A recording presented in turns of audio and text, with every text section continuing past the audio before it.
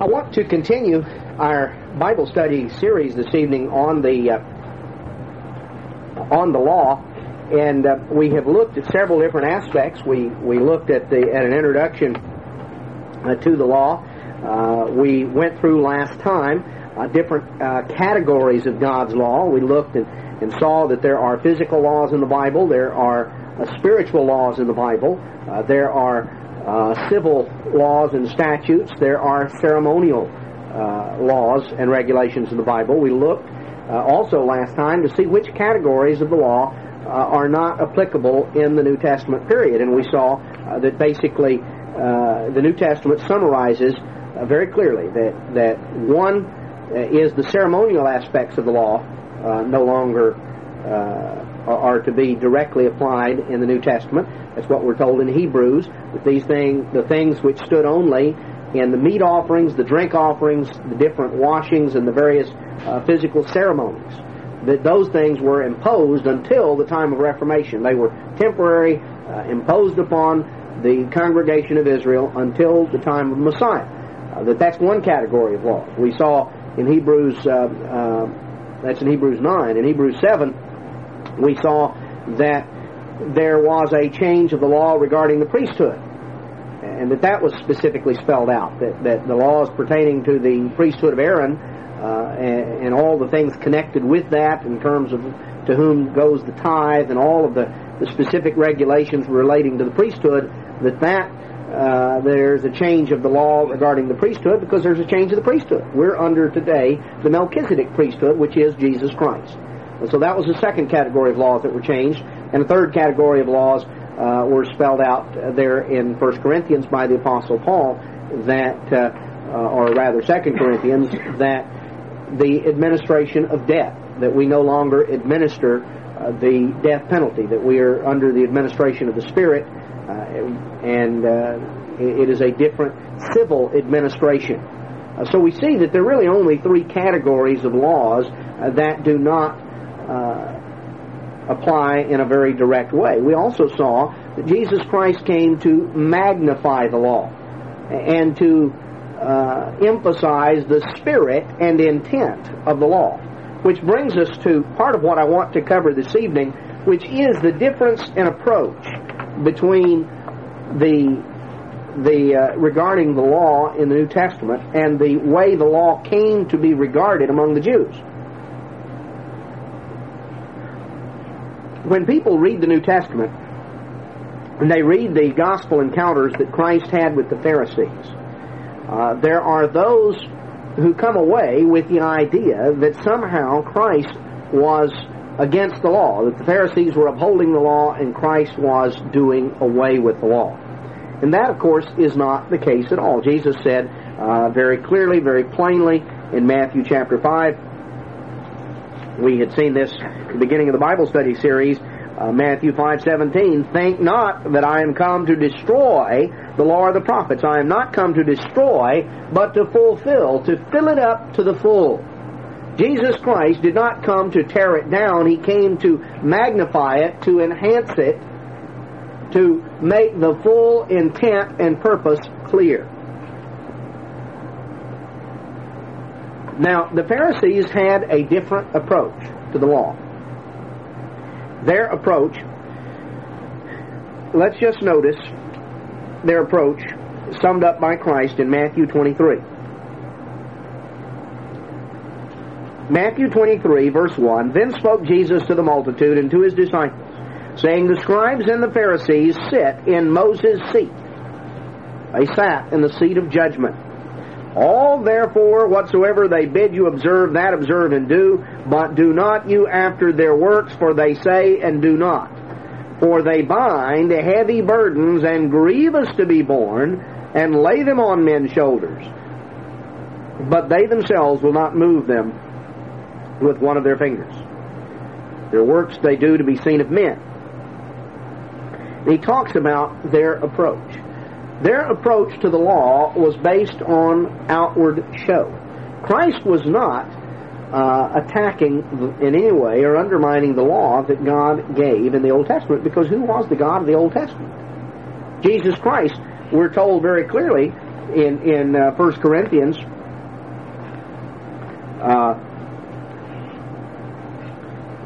that in 1 Corinthians 10:4, that rock which followed them, that spiritual rock followed them, and that rock was Christ. 1 Corinthians 10:4. The spiritual rock that followed Israel, the rock of Israel, was Jesus Christ. He was the one that led them through the wilderness. That spiritual rock that followed them, that rock was Christ. So He was the one that gave them the laws, the statutes, the judgments, the 10 Commandments. He certainly didn't come to do away with, quote, His Father's commandments, and He didn't come to do away with what He Himself had given. But let's notice here, I have a book, and I want to read you just a few quotes from, and the title of it is The Essential Talmud. Now, just to read you here from the introduction, it says, it's impossible to understand either Judaism or the Jews themselves, either the system of Jewish belief and practice, without a basic understanding of the Talmud. It is a sacred text and an actual code of law for the governing of civic life. It is the fullest expression of Jewish attitudes and traditions. You see, in many ways, the Talmud is the most important book in Jewish culture. Now, you might have thought that the Bible was the most important book. Well, the Bible certainly should be the most important book. But the Talmud is the most important book in Jewish culture. No other work has had a comparable influence on the theory and practice of Jewish life. Now, that ought to tell you something, because the Bible is what we should be able to say of the Bible that no other book other than the Bible, no book other than the Bible has had a comparable influence on the theory and practice of our life, of the Christian life. But they readily admit, this was written by a leading rabbi, that no other book has had a comparable influence on the theory and practice of the Jewish life. Now, what is the Talmud? Well, the formal definition of the Talmud is that it is the summary of oral law that evolved after centuries of scholarly efforts by sages who lived in Palestine and Babylonia up until the beginning, even stretching on down to the beginning of the Middle Ages.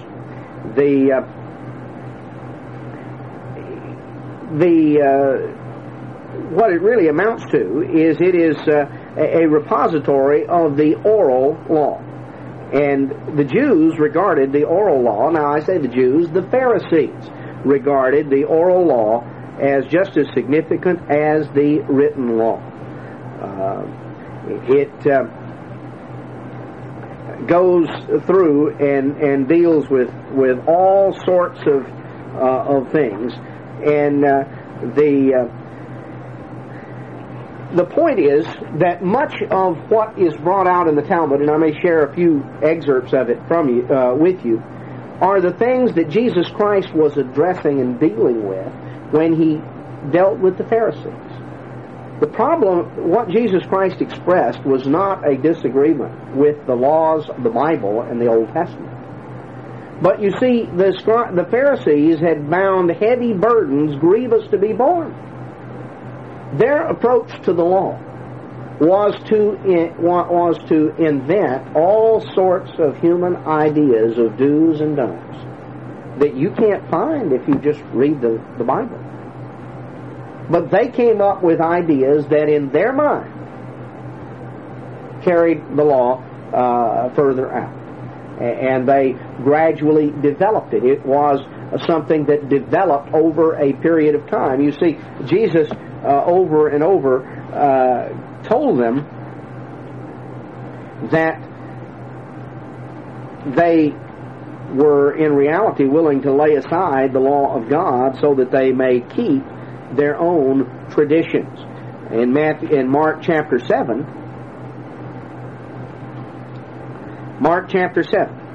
let's pick up the account in verse 1. Then came together unto him the Pharisees and certain of the scribes which came from Jerusalem. And when they saw some of his disciples eat bread with defiled, that is to say, with unwashen hands, they found fault.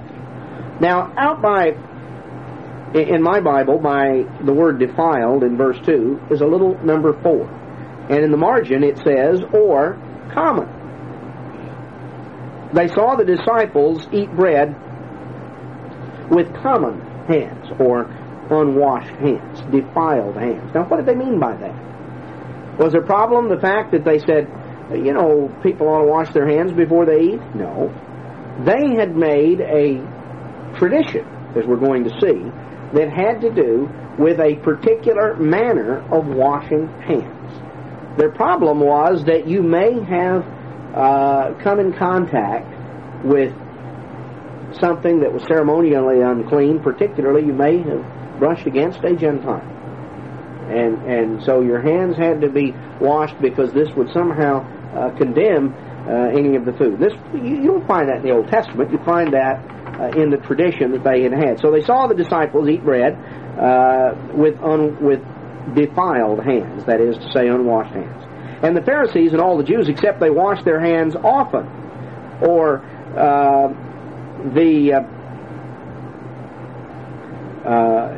again in little number 5 out by the word oft in my Bible, and in the margin it says, or diligently in the original, with the fists up to the elbow. That's what it literally means. They had a manner that they went in and they washed it up to the elbow, and they held them up and they let them drip, and they had a particular manner of washing hands. It wasn't just a matter of washing your hands, except they washed their hands diligently up to the elbow. They wouldn't eat. Where did they get this? Holding the tradition of the elders.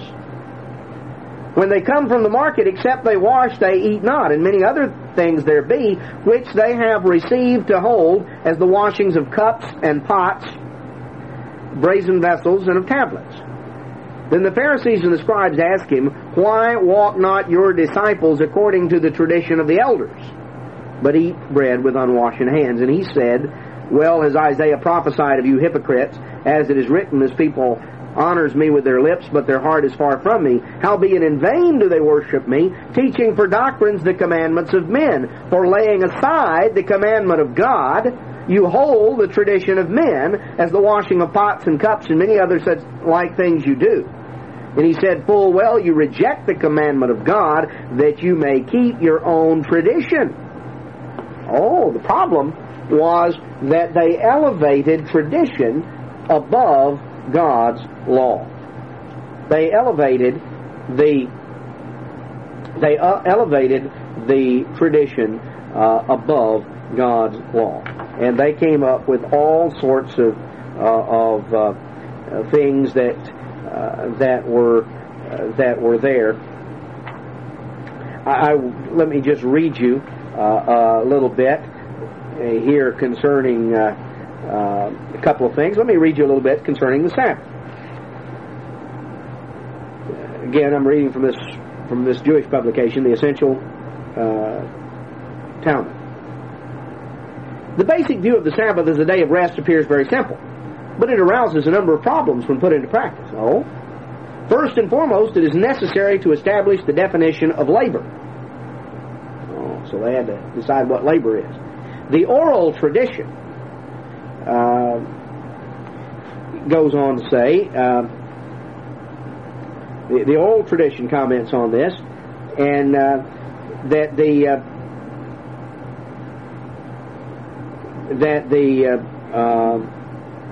statement in the Bible, they said, well, the prohibition is not related to the definition of labor or to the payment of money, but to the injunction to refrain from acts of deliberate creation in the physical world.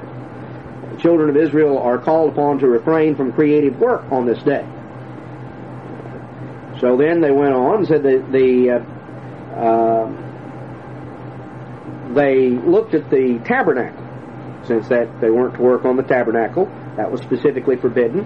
And so they analyzed the categories of basic activity carried out during the construction of the tabernacle and summed up a list of 39 basic labors. Prototypes of the work forbidden and permitted on the Sabbath. Each of these 39 basic categories of labor has its offspring that different in detail. So it says, for instance, they came to the conclusion that writing is forbidden on the Sabbath. What are the significant limits of writing?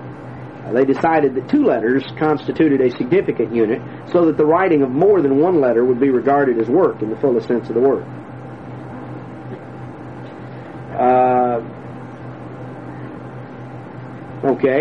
The work that does not call for mental effort is not creative. A man who carries out a certain action unthinkingly and later discovered he's created something is not engaging in work, since his efforts lack the component of intention. And so various ways of doing that. So they came to the conclusion that, according to one rabbi, that a man who intended to pick a certain bunch of grapes and picked another bunch instead had not been truly working, even if, as far as he was concerned, there was no practical difference between them.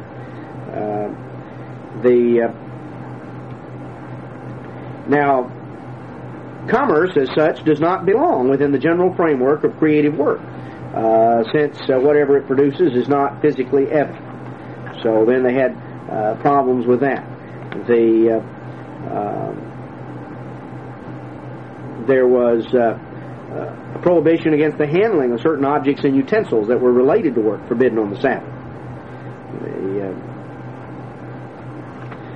Goes on in the general sense, the numerous Sabbath laws are an expanding network of minute detail deriving from several basic concepts which eventually create an almost Gothic structure made up of thousands upon thousands of tiny and meticulously fashioned details clustered around the original form. Now, the point is, what Jesus Christ was commenting on in the New Testament was not downplaying the importance of keeping the Sabbath. What he was commenting upon was the thousands upon thousands of tiny, meticulously fashioned details that were the tradition of the elders, that did not constitute that. You get into all sorts of things.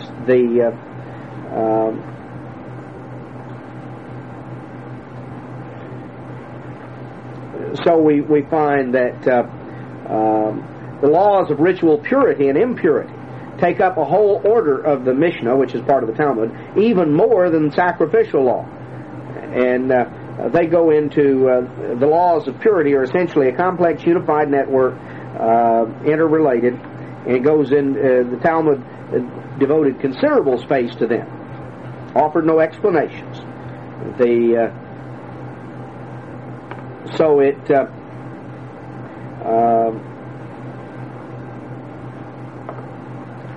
And they managed to show you the extreme that they go to on some of these things.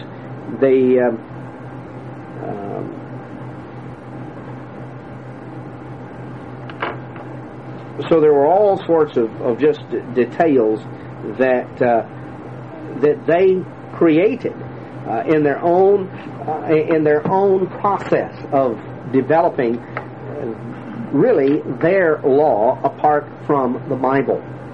I think it's important to understand that many of the things that are practiced by the Jews go way beyond what God ever decided or intended, because the principle that Christ gave, the process, is not a matter of some intricate reasoning to come up with some complicated formula. It is a simple, basic approach. The law is a statement of principles, of guidelines, of things that are to direct our path. It can direct our path in physical matters. It can direct our path in spiritual matters. It can direct our path in civil matters or in ceremonial matters. Now, the ceremonial, I intend to go through some of that in a later Bible study in this series, because there are many lessons that were contained there, and I think it's good for us to go through. And one of the things we'll see is, of course, that you cannot divide the law clearly into these categories with no overlap. Many of the physical, how do you divide physical and spiritual? Now, on one level, we know there are physical principles that God has set in motion. We're physical creatures. But you know, if you think about it, the Ten Commandments, based upon God's great spiritual law of love, that's spiritual. But when the commandment says, thou shalt not steal, that is prohibiting a physical action. When it says, thou shalt not kill or thou shalt not commit adultery, those involve spiritual sins, but they also involve physical actions. Ultimately, everything we do is physical. On the other hand, there are physical things, physical prohibitions against eating certain things, for instance. And yet, when you go through the law, in Leviticus, it makes it plain. God says, don't eat this, because you are to be a holy people unto me. You are to be separate, and I want you to recognize that you are separate and distinct from all the nations. And so you make a distinction in terms of what you eat and don't eat. So God uses physical things to teach spiritual principles, and spiritual laws regulate our physical conduct. So there is a certain interaction. There are ceremonial aspects sometimes to laws that were basically physical in nature, laws of sanitation, hygiene, diet, things of that sort, and yet there were often ceremonial aspects that were to use those physical principles to inculcate certain spiritual concepts as well. So you find that sometimes the civil statutes involved also were based upon physical principles that God had set in motion. So there is an interrelationship. Ultimately, the basis of all of God's law is the law of love. God is love. That's God's basic nature, most basic character. And the laws that are spiritual are the laws that relate to the interrelationship of man and his neighbor and man and his God. You see, Christ summarized the law as saying that, as we saw back here in Matthew, we didn't read it, we read in Matthew 23, but in Matthew 22, in verse 36, a lawyer asked him, what is the great commandment in the law? And Jesus said, you shall love the Lord your God with all your heart, with all your soul, and with all your mind. This is the first and great commandment. The second is likened to it. You shall love your neighbor as yourself. On these two commandments hang all the law and the prophets. So the summation of God's basic law is love. Love toward God, love toward neighbor. The Apostle Paul tells us, speaking of the law, that the law is spiritual. That he tells us that in Romans chapter 7 and verse 12, that the law is holy, the commandment is holy and just and good. In verse 14 of Romans 7, he says, we know the law is spiritual. In verse 22, he calls it the law of God. And he says, I delight in the law of God after the inward man. So, the law is spiritual. There is a great spiritual law of love toward God and love toward neighbor. And ultimately, the principles of God's law, the detailed principles of God's law, are an amplification of how you express love toward God and how you express love toward neighbor. You see, even the ceremonial laws were to teach them lessons about a relationship with God, which involves love toward God. Even the civil statutes were to teach them and to regulate the interaction of neighbors. The way that, because when you get even down to regulating property and regulating crime and punishment, you're regulating the way that neighbors deal with one another. There was an application given to a civil nation, given to a carnal nation. It was not being called to repentance and conversion, but there again was that principle. Even the physical laws have a certain application or connection. Now we say physical laws because we recognize that God is the great lawgiver, that there are principles of cause and effect. There are things that are designed to work and function in a particular way, and things that are designed not to work and function in another way. When we are introduced, for instance, back in the book of Genesis to the time of the flood and to Noah and the instructions that God gave Noah, he told Noah in Genesis chapter 6, verse 19, "Of every living thing of all flesh, 2 of every sort shall you bring on the ark, to keep them alive, the male and his female. Of fowls after their kind, and the creeping thing, 2 of every sort. And you shall take unto you of all food that is eaten, and it is to be there." So he was commanded to make this ark. And coming on down in chapter 7, verse 2, "Of every clean beast, you shall take to you by 7s, the male and female and his female. And of beasts that are not clean, by 2, the male and his female. The fowls also of the air by 7s, the male and his female, to keep the seed alive upon the face of all the earth." Now, what do we find? We find that there was a knowledge of clean and unclean all the way back at the time of Noah. Moses did not invent clean and unclean. There was a distinction of clean and unclean meats before the ceremonial law, before the priesthood of Aaron was ever developed. There were principles that God had established from creation. God is the creator. He designed certain things for certain functions. Now, God could have very easily made all animal flesh good to eat. He could have made, he could have made animals like plants. Basically, if it tastes good, it's, okay to eat it. And if it, usually the things that, have people, God doesn't give you a list of plants in the Bible that are unclean plants, yet we know certainly that there are plants that aren't good to eat.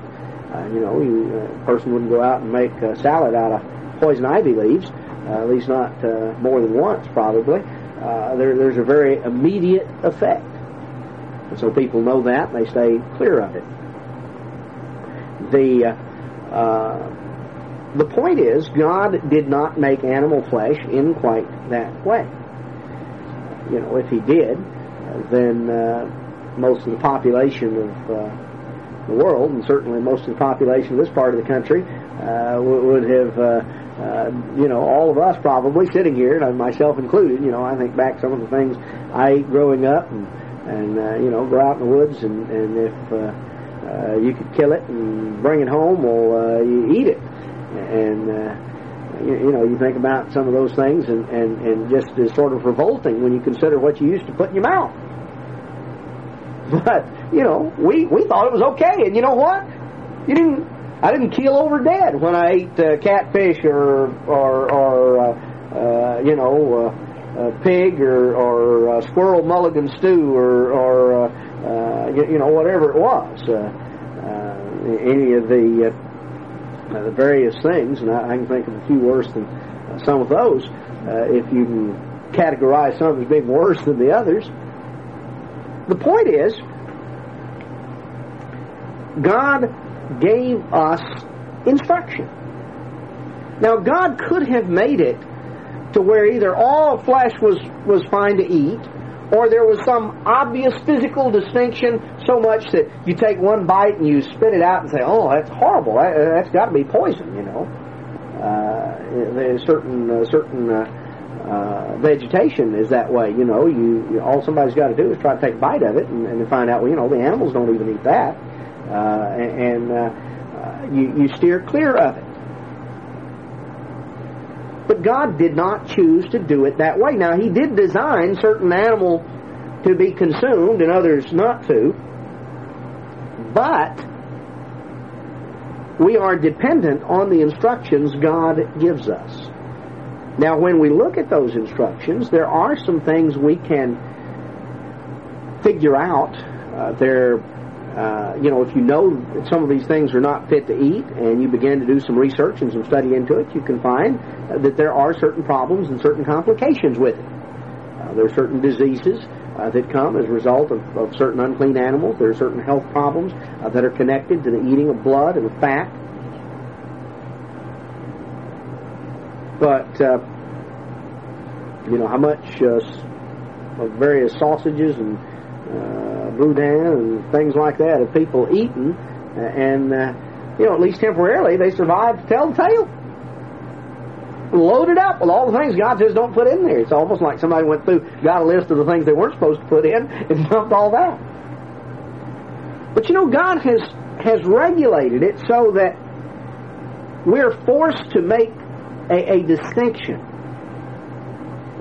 between the clean and the unclean in life, and that we are continually coming in contact with both, and we're having to choose one and reject the other.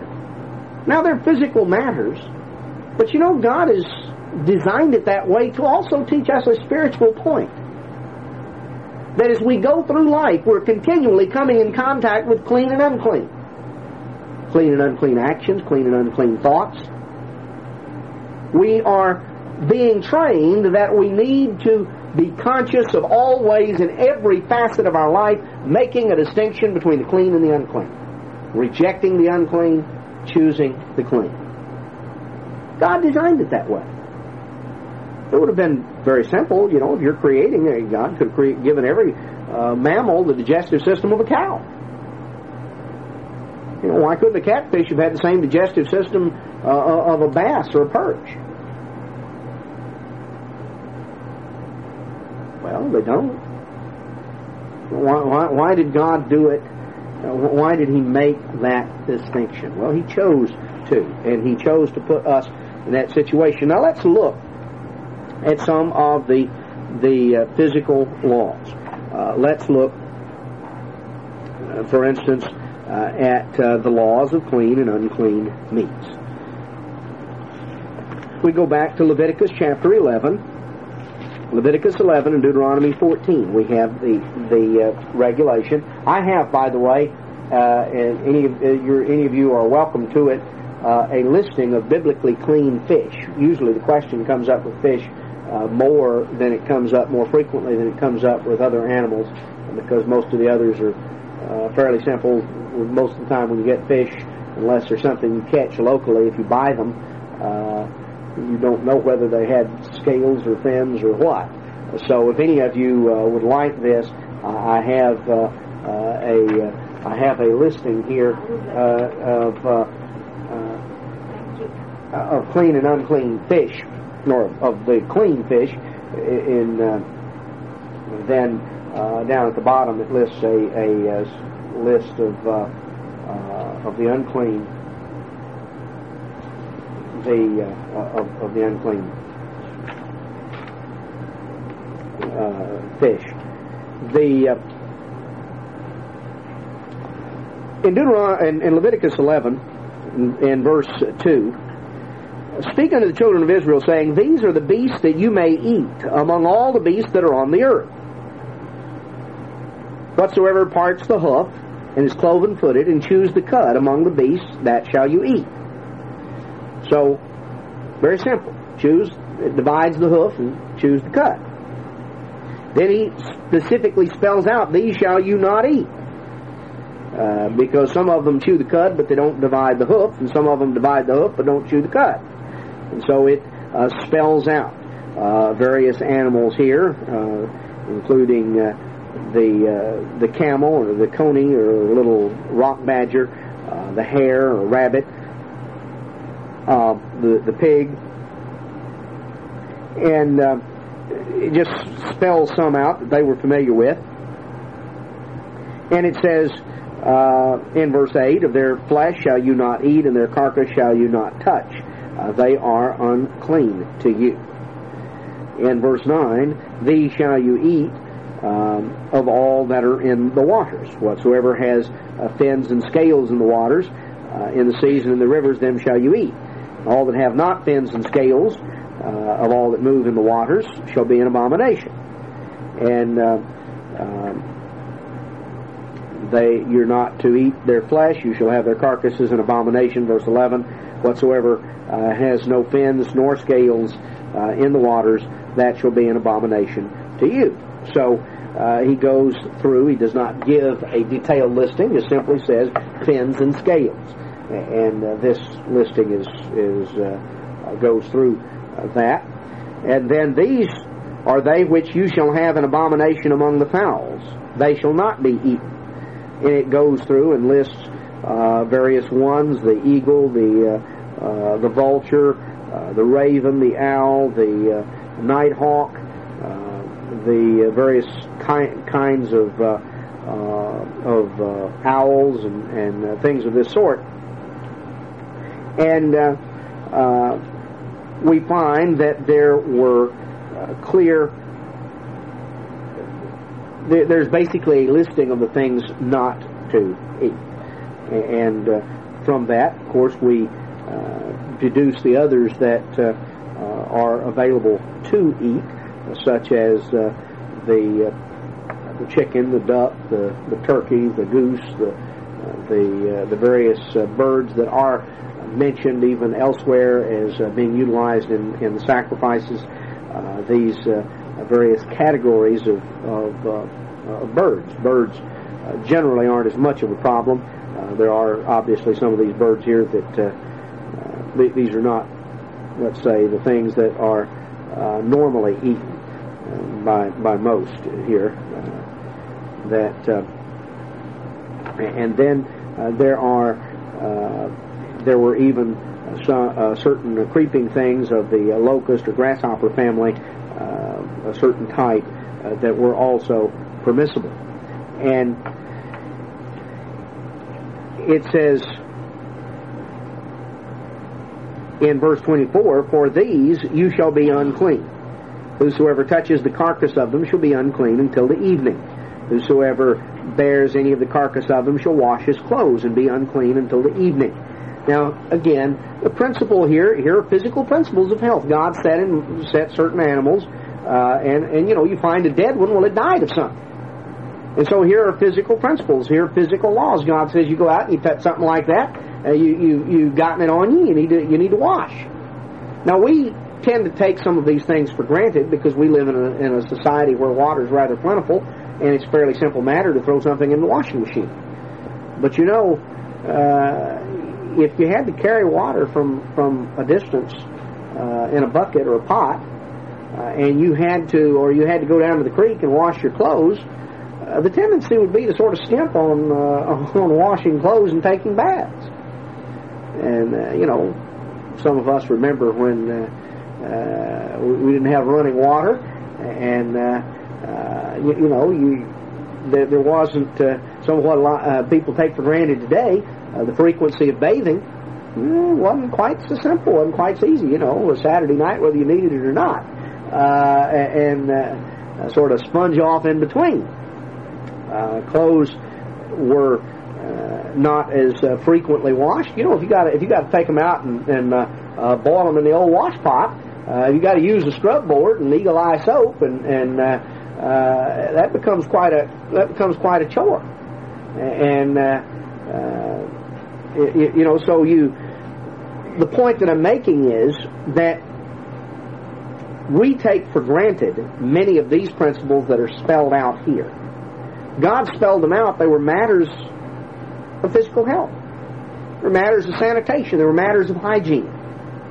God spelled them out. He says you're unclean. That just means you're dirty. You're unclean. You need to clean up until you come before you come back in.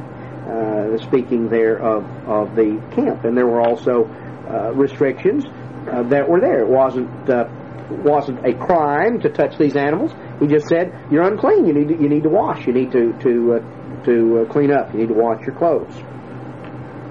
And that when you come in contact with these things, you need to be washed. And So he goes through, and that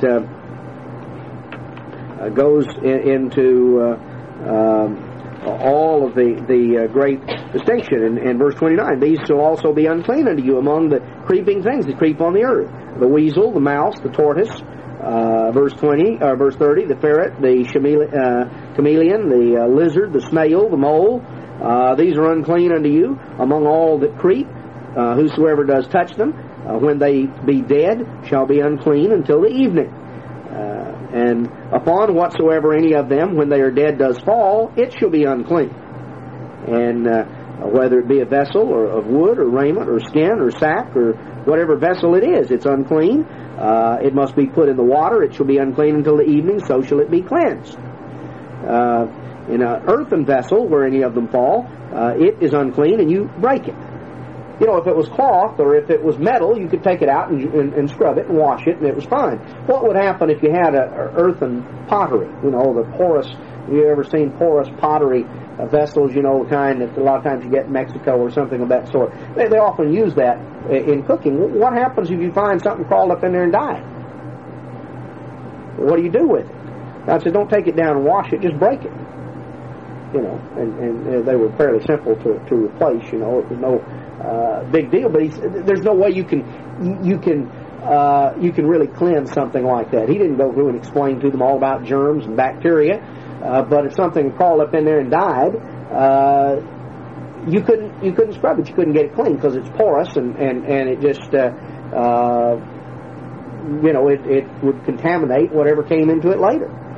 You may get sick, you may not, but God says, look, that's unclean. It can't be scrubbed out in a way that if you had something of iron or even something cloth or any of the other things that he mentioned here that could be cleaned. And so he talks about these things in verse 35. The ovens are ranges for pots broken down, and that's again talking about the ovens that they used were normally clay ovens, you know, that they constructed, and they still often use them in the Middle East. They're simply sun dried clay. They were utilized. That's what they put the bread on and things like that. And he says, if something unclean gets in there and comes in contact with it, you just break it and get you another, make you another. That does not, from a practical standpoint, most of this doesn't apply to most of us because that's not what we normally use to cook in. You know, we tend to use glass and porcelain and metal and things of that sort to cook in. So those things it's permissible simply to wash, as was spelled out up here a little earlier. But the things that were clay. And he talks about that water, for instance, a fountain or a pit. Verse 36, if there's plenty of water, it'll be clean. That which touches their carcass shall be unclean. In other words, if you found some dead animal down here in the pool, you don't drink the water that's in the pool. But if it's a running spring, well, it hasn't contaminated the source of the spring. So God gave them instructions relating to hygiene, relating to sanitation. He says if it's fallen among sowing seed, that's okay. You can go ahead and plant the seed. That hasn't hurt the seed. So he goes through and gives detailed instructions. And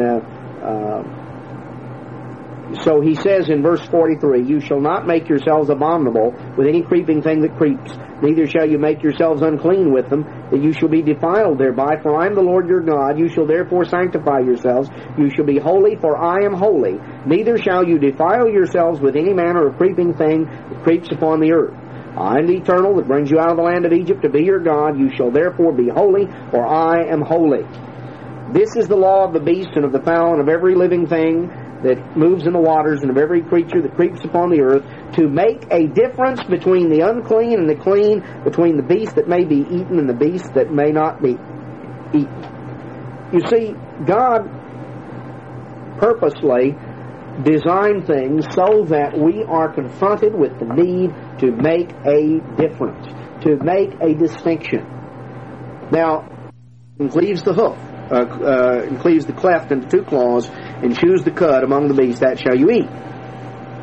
It goes through the things, again, the basic principles that we have already gone through. And in verse 21, they were told, you shall not eat of anything that dies of itself. You know, this is speaking of a clean animal. So here's an additional thing. They were also told, they were given permission that in that category, that it was permissible that if some of the Gentiles who dwelt among them wanted it, they were permitted to let them have it, but they were not to eat of it themselves. That they could pass it on, but not the unclean. Or this happened. This referred to clean animals that died of themselves. So an animal was to be properly slaughtered.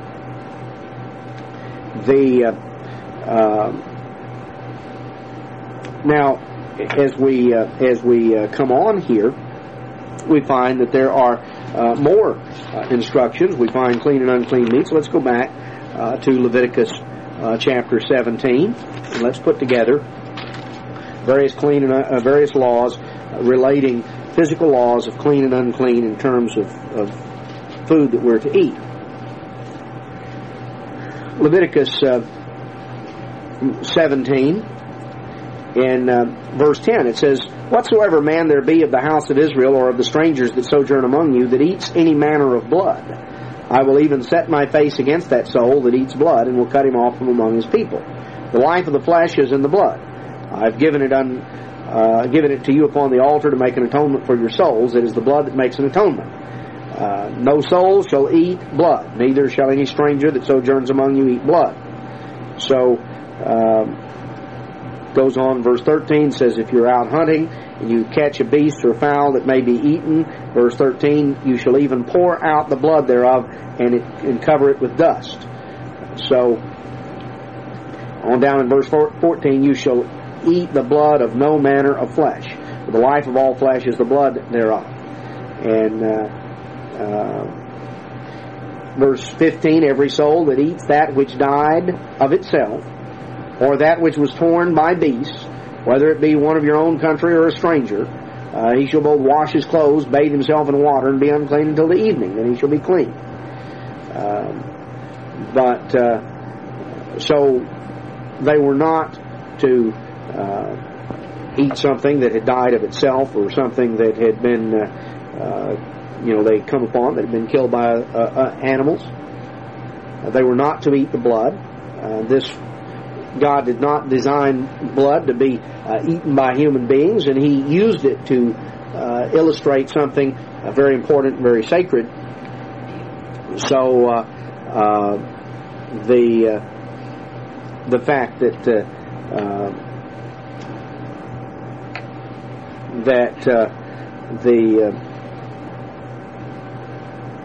the blood was not to be consumed. Now, also there are other principles that relate in there as well. That when you come to the matter of fat, back in Leviticus chapter 7.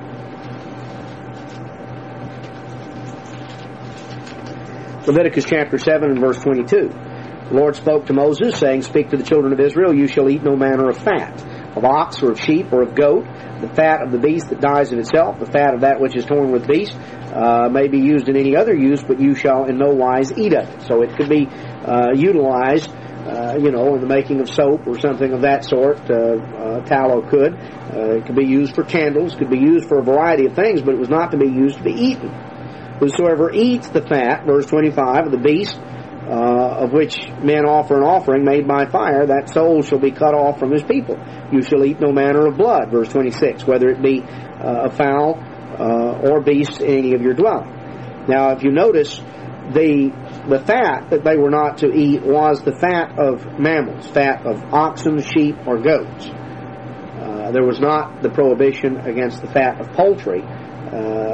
Chicken fat, in that sense, was not prohibited, and the Jews have never understood that it was, that chicken fat could be utilized in cooking or something of that sort, though there may,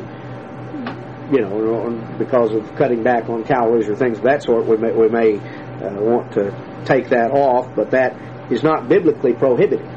But the fat of cattle or sheep or goats or things of that sort are. And all blood, whether it is fowl or beast. Verse 26, you're to eat no manner of blood, the fowl or the beast. So you can utilize the fat of fowl, but not the blood of anything.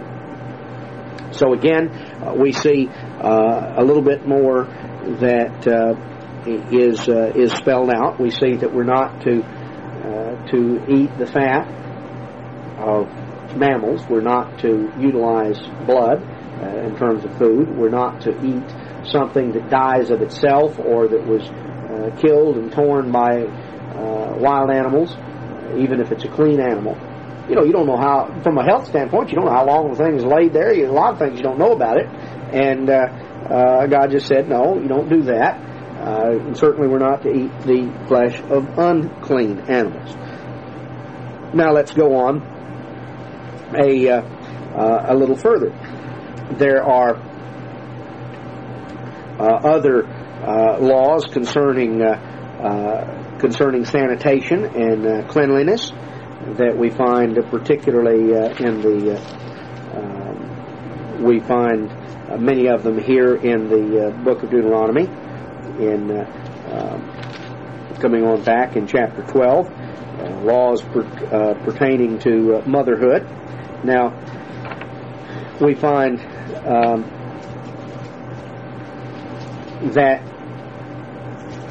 two different things that come to be involved here. We find that there are matters of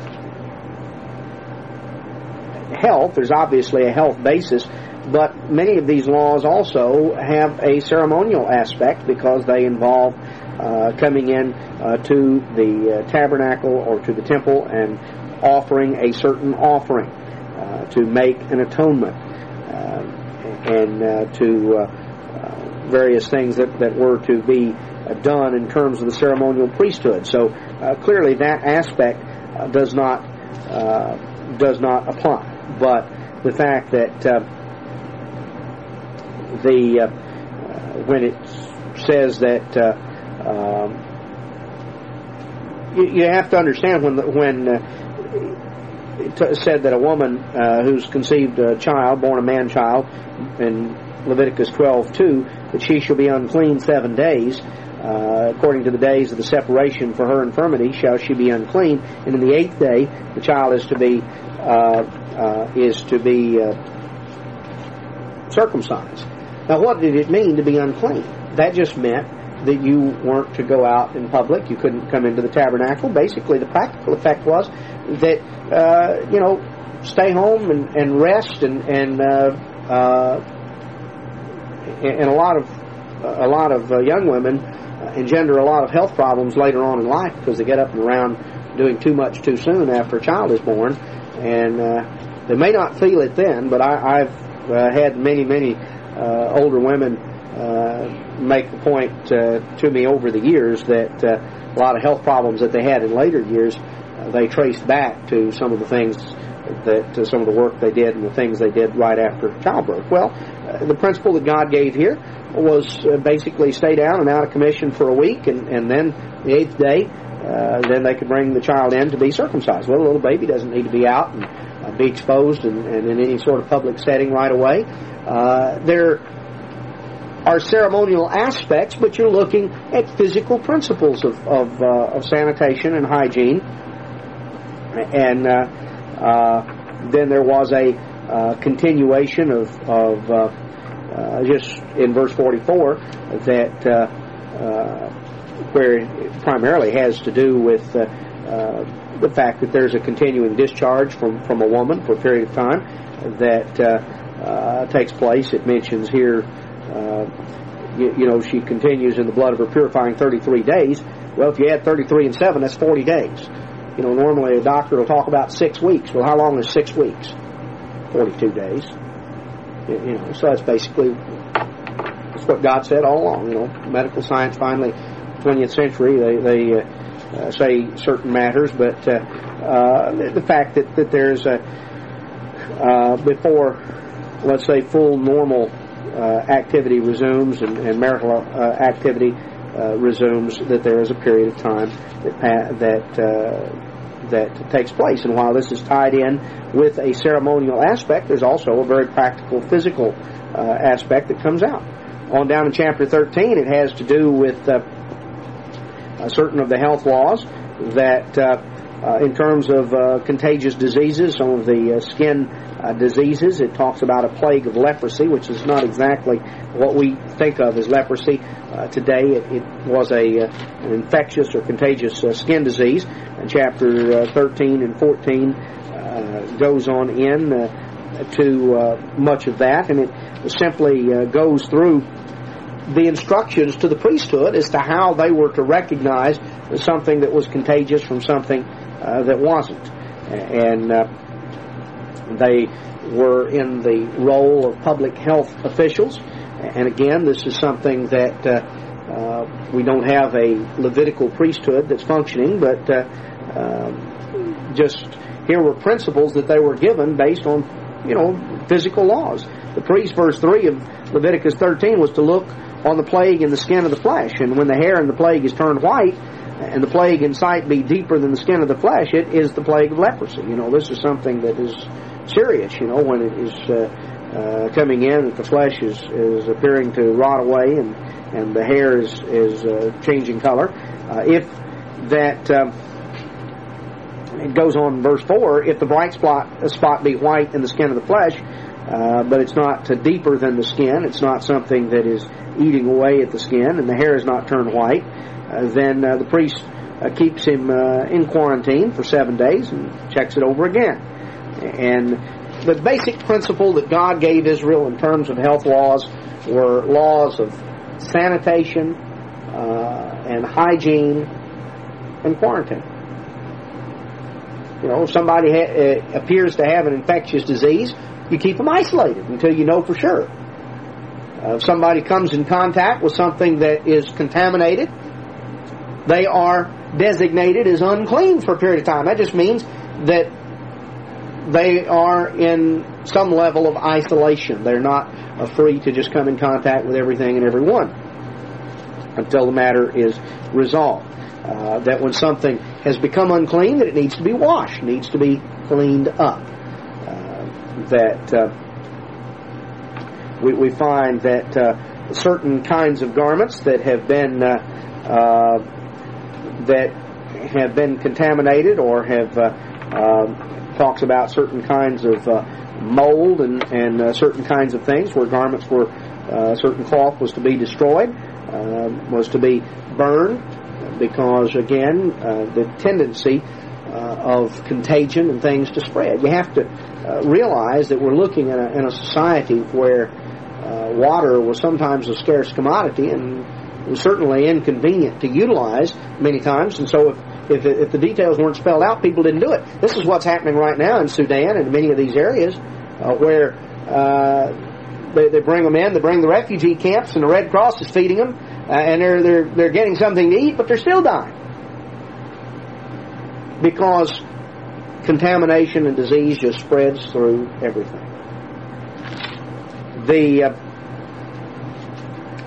So you have all of these things that are done, and on through chapter 14 and chapter 15 that deal with matters of physical things.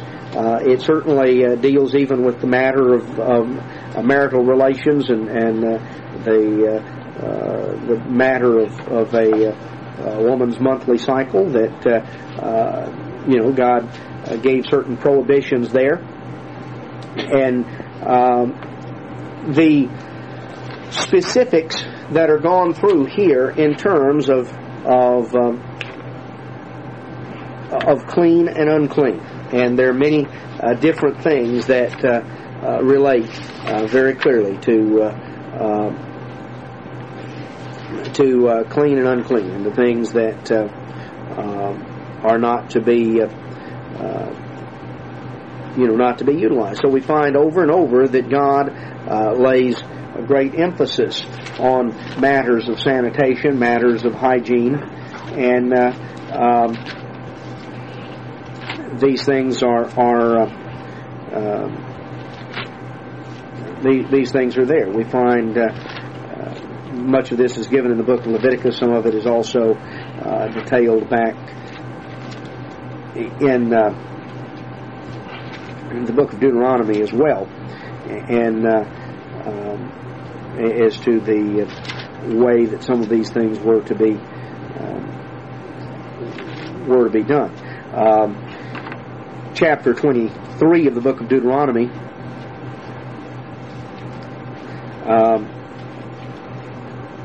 deals specifically here with the people when they're encamped, and it talks about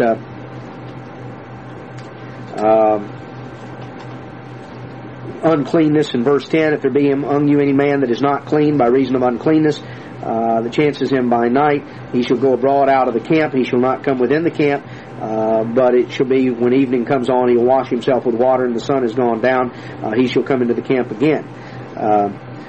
If you want to find out when the evening is, it's when the sun goes down. Some have been confusion here. Just make comment. Some have been confused about when is evening. The Sabbath, we observe the Sabbath from evening to evening. Some have been confused. Was it sunset or total darkness?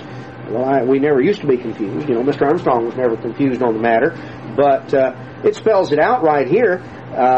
It says in verse 11, "It shall be when evening comes on, he shall wash himself with water, and when the sun is down, he'll come into the camp again." Over and over you see that that you're unclean until evening. Well, when is evening? When the sun goes down. So the Bible defines its own terms. You don't have to go to some great get every the Jewish rabbis. This isn't the Talmud. The Talmud, if I had the volumes of the Talmud, they'd fill up this table. This is just a sort of a little summary of some of the things. That's the kind of stuff that you get from the Jewish rabbis. That's what they've come up with. The Bible is simple and defines its own terms. So evening and sunset are made very plain here. Deuteronomy 23:11. That wasn't the main point that I was making, but verse 12 says, "You shall have a place without the camp. They shall go forth abroad. They'll have a paddle upon their weapon. It'll be when you ease yourself abroad, you dig therewith and turn back and cover that which comes from you." Well, now that's a pretty simple elemental thing, but you consider the fact that disease epidemics are sweeping through, again, everywhere from Mexico to a lot of these third world countries, because raw sewage is out there in the ditches and dumped in the streets. People, just incredible. God says, look, you go out to get away from where everybody else is, and you cover it up with dirt. It's not just lying out there exposed. Very elemental, basic laws. Now, we take most of these things for granted because our society here in the United States is geared to where soap and water is pretty cheap, and we have indoor plumbing, and we've got a lot of conveniences, and it's very convenient to be more sanitary than what often people have been in the past. I don't think it's been fully appreciated how much of a difference has been made in terms of the rise in let's say the increase of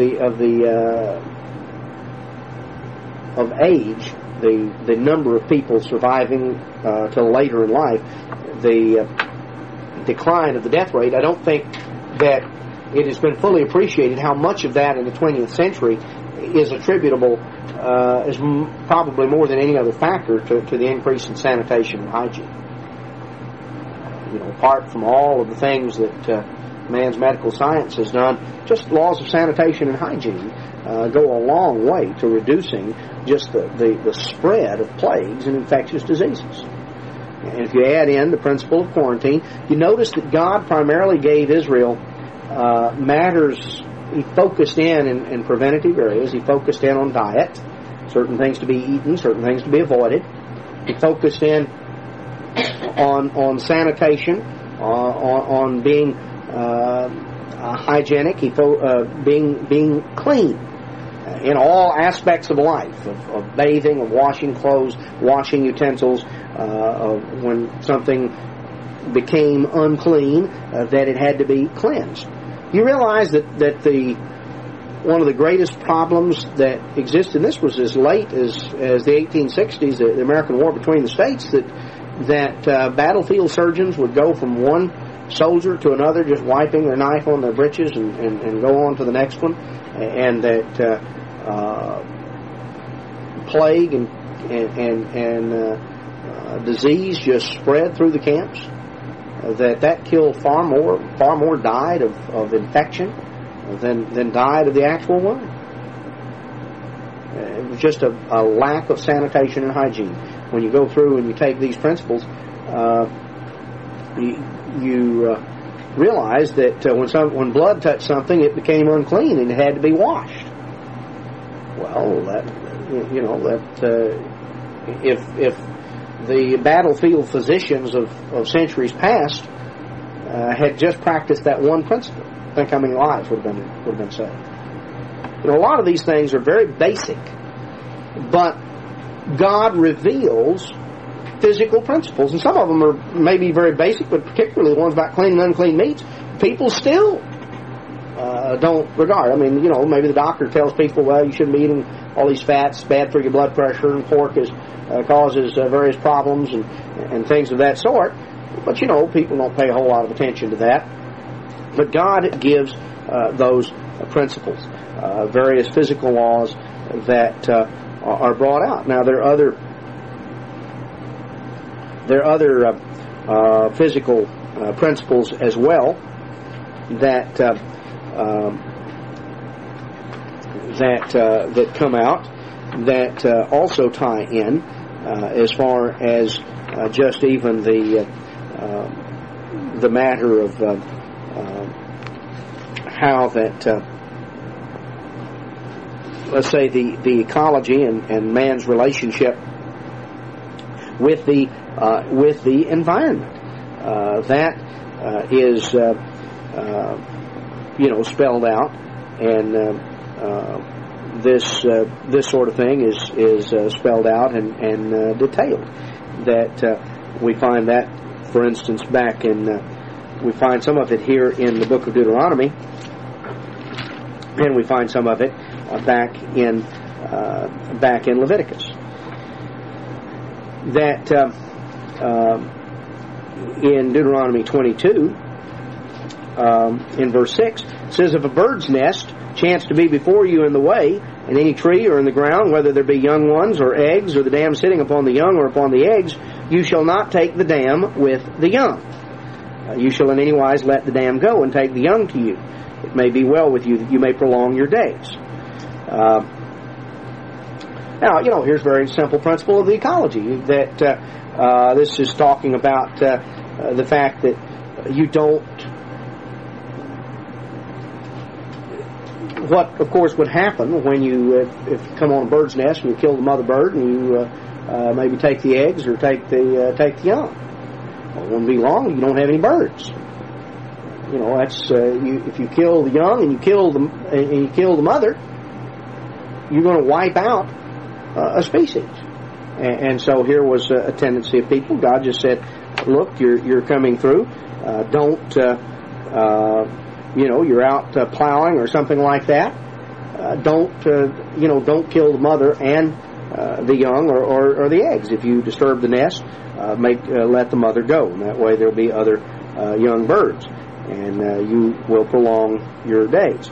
He says, verse 28, and this in many ways was a civil statute, but he just said, you make a new house, make a battlement for your roof. Here was a matter that they usually had flat roofs. He said, build a railing. Build a railing around it. Don't want somebody falling off and getting killed. Verse 9, you're not to sow your vineyard with diverse seeds, lest the fruit of your seed which you have sown and the fruit of the vineyard be defiled. This had to do with an improper mixing of seeds. Certain things will cross, and God emphasized purity. He emphasized purity, and not just the degeneration that takes place when things are allowed to cross in that way. So he said, verse 10,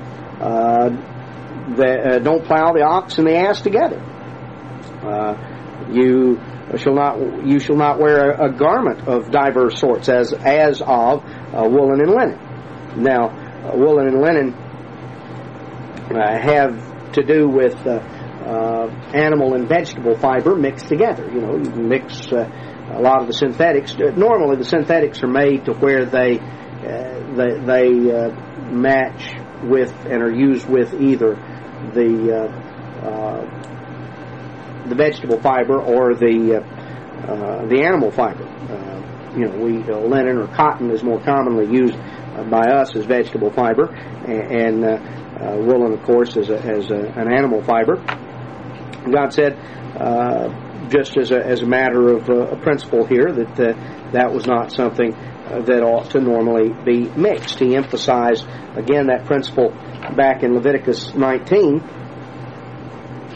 verse 19. He says, you shall keep my statutes. You shall not let your cattle gender with a diverse kind. You shall not sow your field with mingled seed, neither shall a garment mingled of linen and woolen come upon you. Well, these were physical matters. There's not certainly the principle of purity that is emphasized. God designed certain things in a certain way, but primarily physical matters that were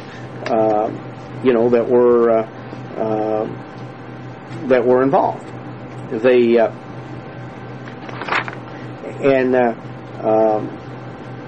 You have various other principles that are brought out as well, as far as let's just notice in Deuteronomy 20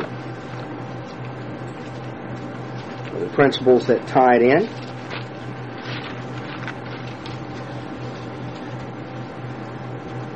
Deuteronomy 20, verse 19. When you shall besiege a city a long time in making war against it, you shall not destroy the trees thereof by forcing an axe against them, that you may eat thereof, and you shall not cut them down. For the tree of the field is man's life, to employ them in the siege. Only the trees which you know, that they be not trees for meat, you shall destroy and cut them down. You shall build bulwarks against the city that makes war with you until it be subdued. So here again, God just gave a principle. You're going in, even if you're involved in a warfare. You don't just involve yourself in a wanton destruction of the land. You don't just destroy the crops and destroy the trees there. The trees particularly takes decades for them to grow and really get on up where they're productive. And to just come in and just cut them down in a wanton way is foolish, and it's destructive of the environment. So again, many of these physical principles, some of it carries through in terms of civil regulation, in terms of ceremonial regulation, and in terms of in their even spiritual overtones on many of these things. It's not simply a matter of being able to. It's not simply a matter of being able to go through and clearly divide out or make a distinction between all the various categories of law. But the point is that God orders His creation. God is the creator, and He orders His creation, and so He set in motion laws of the way things ought to function, and some of those simply apply to the physical environment around us. that man was given lordship, he was given dominion, but he was given instruction that he is to be considerate. He's to be considerate of the animals. That we'll cover some of these later in civil statutes, but he was told that if he saw an animal, that even if it belonged to his neighbor, that was hurt or injured or stuck in a ditch or something, he was to get it out. He was to show consideration to the animals. He was to aim toward purity and toward quality, whether it was in the way that he planned his field and sowed his seed, or the way he bred his livestock. That he was to take care in that way and to respect the basic distinctions that God has made and has designed in, and certainly the most important aspect of the physical laws in terms of the impact on human beings are all of the laws relating to clean and unclean, sanitation and hygiene. And we see all of these principles that come through, that God regulates all the aspects of His creation. And the relationship of man and his environment are regulated by physical laws of the around. Next time we will go a little further into other aspects of God's law and its application for us today.